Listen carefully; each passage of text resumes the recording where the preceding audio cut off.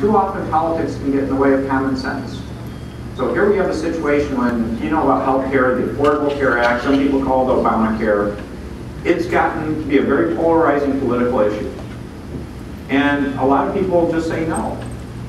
Well, that's not the right answer in every case. So what this is an opportunity to say, we have a lot of challenging things coming to us due to the Affordable Care Act. We're going to have additional tax burdens on Michiganders. The healthcare systems are going to be stressed because of some of the changes being made. But we have a positive opportunity here to really help people, to help people in need. And that's what this is all about. That's what Healthy Michigan is all about. The simple part of this issue is we have several 100,000 Michiganders that healthcare is going to the emergency room because they don't have insurance. Quite often they wait until it's a crisis too, where it could have been handled much earlier. Many cases, there was preventative care opportunities that just never happened.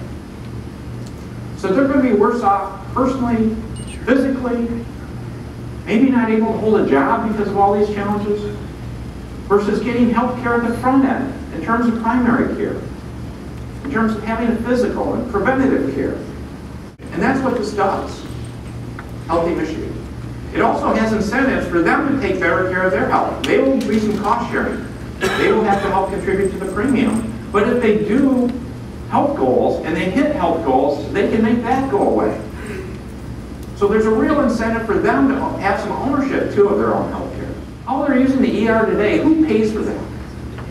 All of us do. Through higher insurance premiums, through other mechanisms, we pay for that. And that's very expensive compared to primary care. So it would also save us, all Michiganders, money in terms of society being better off. That's a good answer too.